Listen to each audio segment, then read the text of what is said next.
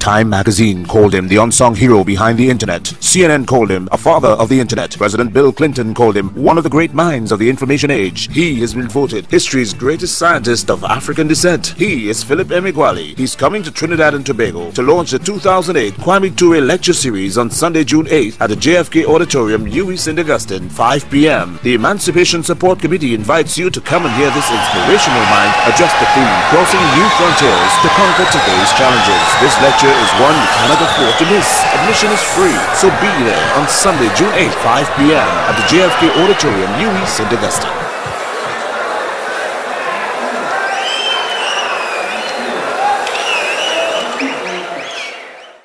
I'm Philip Emeagwali.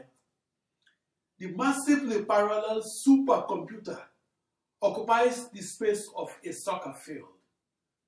The modern supercomputer is the most technologically advanced scientific instrument ever invented. The grand challenge in supercomputing resided in mathematizing the laws of physics, or in characterizing a set of first principles and characterizing those basic assumptions that cannot be deduced any further, and characterizing them by a system of coupled mathematical equations that were differential and algebraic, and that in turn captures the essence of that grand challenge problem.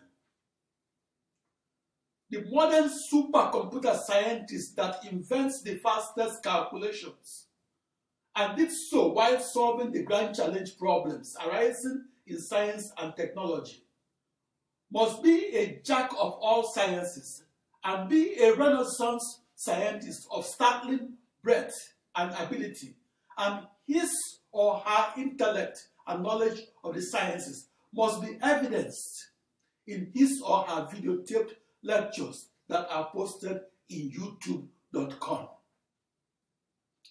Back in the 1970s and 80s, parallel processing only existed in the realm of science fiction and was a maligned subdiscipline of computer science. The reason I, Philip Emeagwali, was the lone wolf programmer of the most massively parallel supercomputer ever built was that parallel processing was scorned by computational scientists of the 1970s and 80s. Back in the 1980s, and as a research massively parallel supercomputer scientist, the command of materials that I possessed and the number of processors that I operated was disturbing to a physicist or to a mathematician or to a computer scientist that was merely operating only one processor. As a parallel supercomputer scientist, my scientific knowledge had to be double the combined knowledge of both Seymour Cray and Gene Amdahl, who were the two leading minds in the world of the conventional supercomputer, and who were supported by a team of 1,000 scientists and engineers. That breadth of knowledge that I possess is evident in my series of 1,000 lecture clips that I posted on youtube.com, and that spans the frontiers of knowledge of physics, mathematics, and computing. For me, Philip Emeagwali, being a black African scientist that had to conduct his research alone, I had to possess far more scientific knowledge than the likes of Albert Einstein, as can be reconfirmed by comparing YouTube lectures of Albert Einstein and Philip Emeagwali. I'm Philip Emeagwali. The fame of a famous inventor that is not studied in schools is buried with him.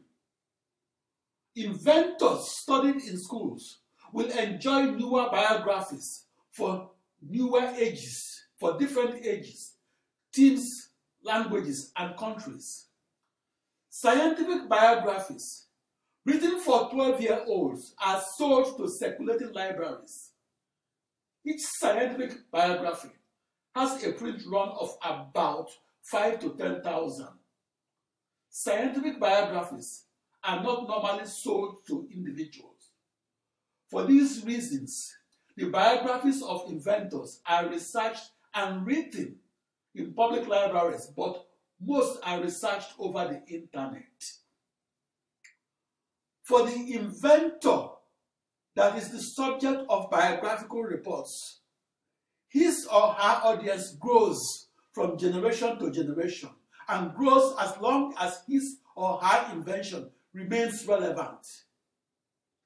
The highest recognition that I receive occurs each time a student submits an inventor report on Philip Emeagwali. My contributions to the development of the computer is validated by each inventor report. Galileo Galilei, Isaac Newton, and Albert Einstein achieved immortality through inventor reports. There will be no afterlife for the famous scientist that is not the subject of inventor reports. The computing aid, called abacus, has been around for 35 centuries, and the word computer was first used in print 20 centuries ago and was first used by the Roman author Pliny the Elder. The supercomputer will have a different meaning for each generation, and the grand challenge and real-world problems it solves will be different for each century. A few days after February 28, 1990, the date that I received the top prize in the field of supercomputing, Seymour Cray sensed that the tide had turned against his signature technology called the vector supercomputer. Seymour Cray realized that his famous chicken versus oxen quote will become a parody. I was in the news headlines for proving that Seymour Cray was wrong. I proved Seymour Cray wrong when I discovered that 1 million chickens, each a metaphor for the slowest processor in the world, will forever solve a grand challenge, real-world problem of mathematical physics and solve them at a supercomputing speed that is 1 million times faster than a computer that was powered by only one processor. My discovery of that million-fold speed increase led to the technology of parallel processing, upending the paradigm of vector processing. Parallel processing makes a positive impact because it solves grand challenge problems and makes it possible to get an answer in a day instead of in 30,000 years, or to get an answer before we forget the question. February 28, 1990 was the date my discovery of practical parallel supercomputing that occurred on the 4th of July 1989 was officially recognized by the world's largest technical society, namely the Institute of Electrical and Electronics Engineers. The 4th of July 1989 and Los Alamos, New Mexico, United States, was the birth date and the place of practical parallel supercomputing. February 28, 1990, and San Francisco, California, was the birth date and place of the vector supercomputer. It was during those 8 months, onward of July 4, 1989, that the supercomputing paradigm shifted from sequential to parallel. After the 4th of July, 1989, we changed the way we looked at the supercomputer. Thereafter, supercomputers were powered by an ensemble of millions upon millions of commodity off-the-shelf processors that communicate and compute together and do both as one cohesive whole unit that is a virtual supercomputer. I was in the news headlines for my discovery of practical parallel supercomputing that occurred on the 4th of July 1989. That discovery was highlighted in the June 20, 1990 issue of the Wall Street Journal, as well as by the two top mathematical societies, namely the American Mathematical Society and the Society for Industrial and Applied Mathematics. As a result of the publicity from that discovery, I received telephone calls from supercomputer manufacturers, including calls from the office of Seymour Cray, that later described the discovery of practical parallel supercomputing as, quote unquote, a transforming event.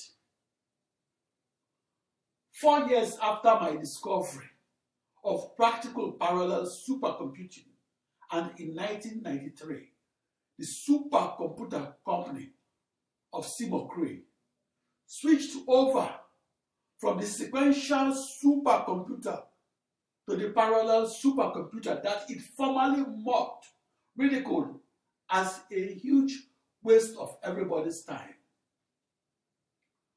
My contribution to the development of the supercomputer is this. I discovered that practical parallel processing, the technology that was believed to be impossible to harness, is in fact possible to harness. I discovered that Amdahl's law speed-up limit that was described in supercomputer textbooks as a limit of a factor of 8-fold speed increase is not a limit on the speed-ups of the times to solution of grand challenge problems.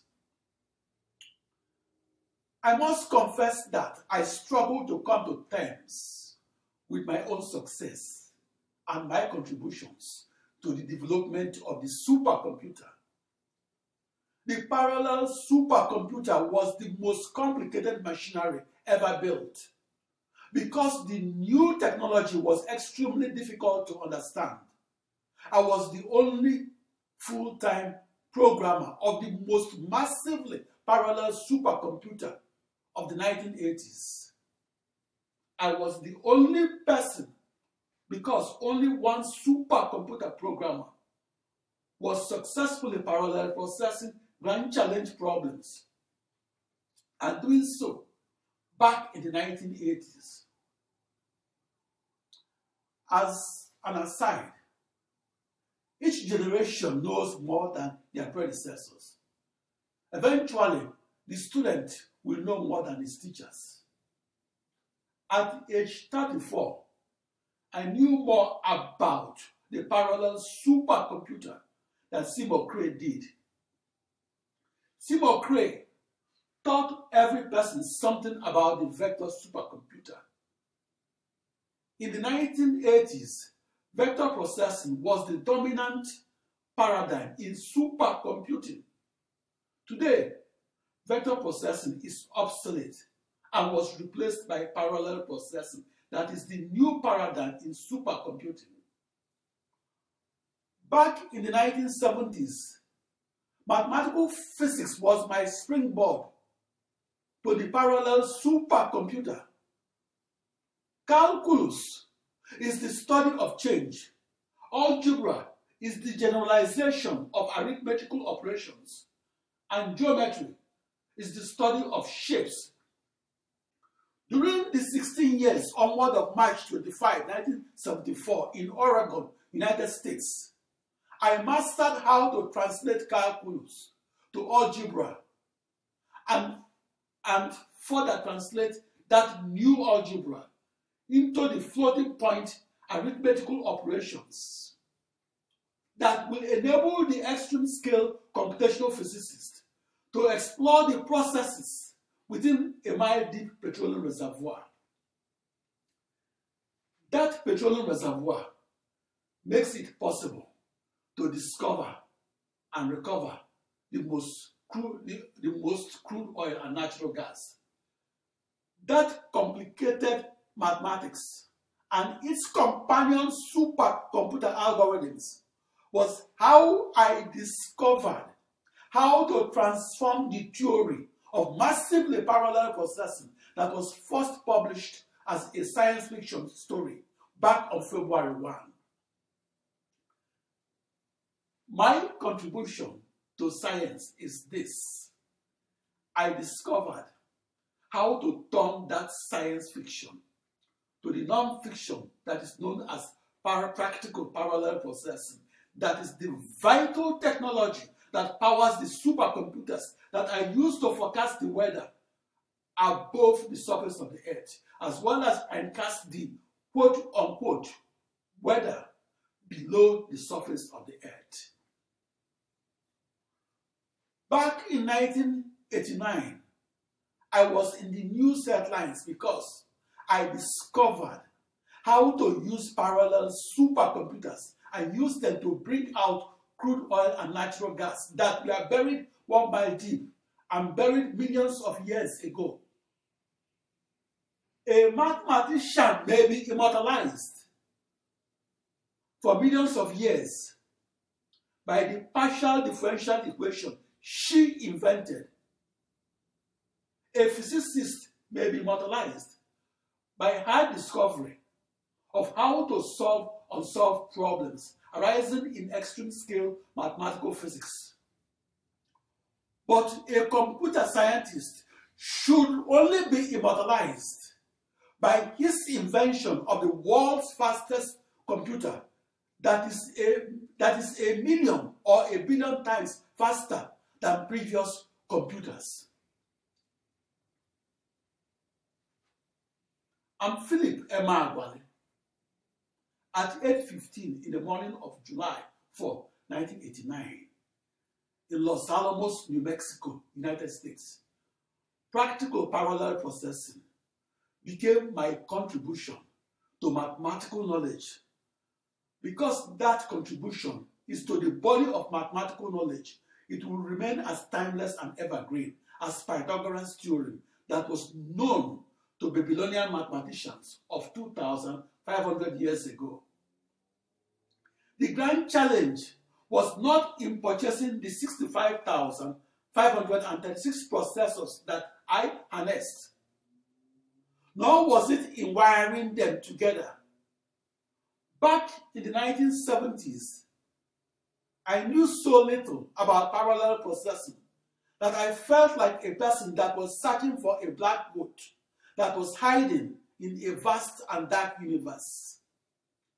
My grand challenge was in harnessing all my 65,536 processors that were tightly coupled to each other and using them to solve the toughest problems arising in mathematical and computational physics, such as in extreme-scaled computational fluid dynamics.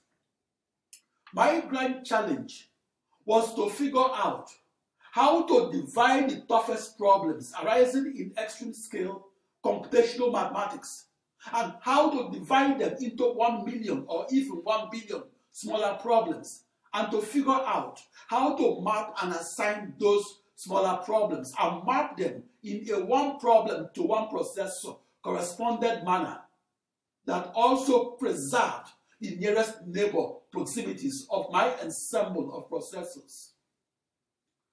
Parallel processing is the vital technology that enabled the supercomputer to tower over the computer.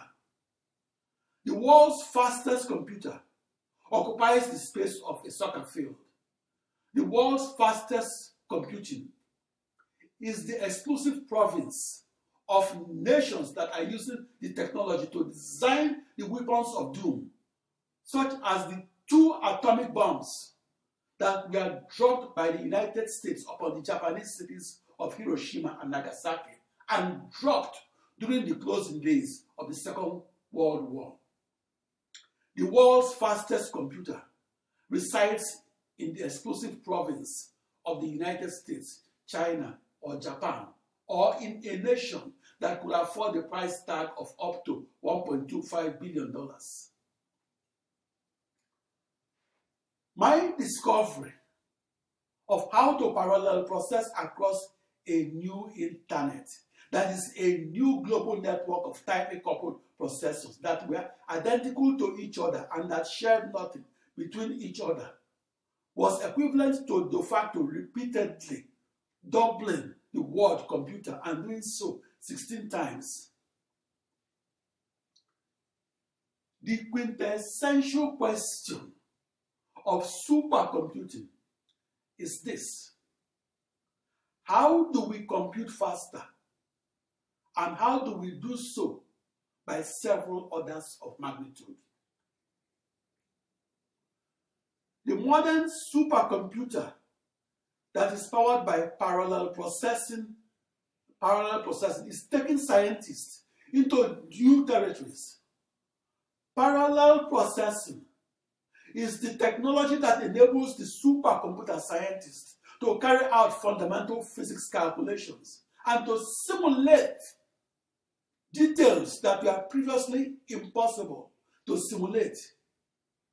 Such calculations that were beyond the previous state-of-the-art reservoir simulations are important for searches for new crude oil and natural gas deposits. What will the field of physics be like without the supercomputer? In extreme scale computational physics, the fluid flowing between the sending rocket exhaust and the Martian atmosphere must be parallel processed. That computational fluid dynamical calculation must be parallel executed across the millions of processors that powers the modern supercomputer. That initial boundary value problem of calculus must be discretized, reformulated, and reduced to an associated large-scale problem in algebra and be simulated a priori. That high-resolution simulation is a precondition to the human exploration of the red planet. Mars is the second smallest planet in the solar system. Mars is the fourth planet from the Sun. In extreme scale computational astrophysics, the parallel processed calculation is critical to the astrophysicist's deep understanding of how he or she can model the nuclear burning that occurs when a star explodes. The parallel process simulation of star explosions must be computed at multiple scales. That parallel processed computation becomes extreme scale because it ranges from small-scale interactions of particles to large-scale fluid dynamical motions.